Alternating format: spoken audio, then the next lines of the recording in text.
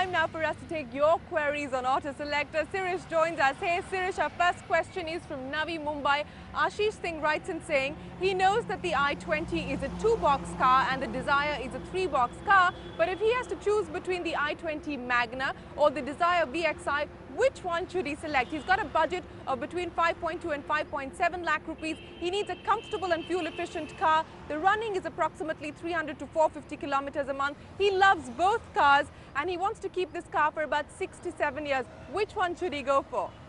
See, it's a very easy question to answer. If you need a boot, then it's the Dzire. If you don't need a boot, if you can accept a hatchback, then it is the i20. That's the easy answer. Now, I know this is a big conundrum. A lot of readers have written to us whether we should go for a sedan or whether we should go for a hatchback. Personally, listen, I live in Pune. I don't have a very big family. I don't need a big boot. I don't do too many airport runs. So I would personally take the i20. I think it's a far better looking car. It has far better interiors. Its ride and handling, its dynamics are much better than the Dzire.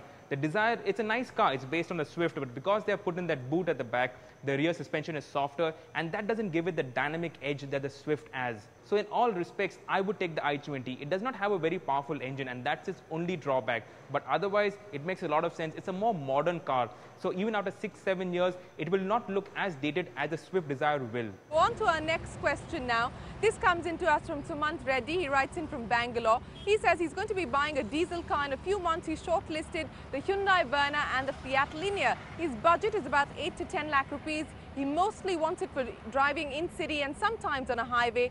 Priorities for him: styling, fuel economy, safety, good interior room, and should be easy to drive in the city. The Fiat Linea or the Verna?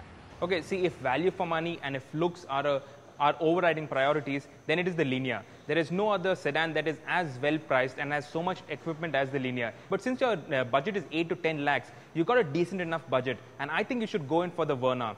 Number one, it has an automatic option with that diesel engine. So it's a very easy car to drive. It does lose out on a bit of performance, but in a city like Bangalore with your stop-go traffic, I think it's a much better option to go for the Verna with the diesel engine. It has more space inside, it has better refinement, it's more comfortable for long highway driving. So in most respects, it doesn't look as good as the Linea, and it doesn't have that road presence as the Linea. It looks a bit Korean. But apart from that, I would ignore all that and I would go for the Verna, and preferably the Verna automatic diesel.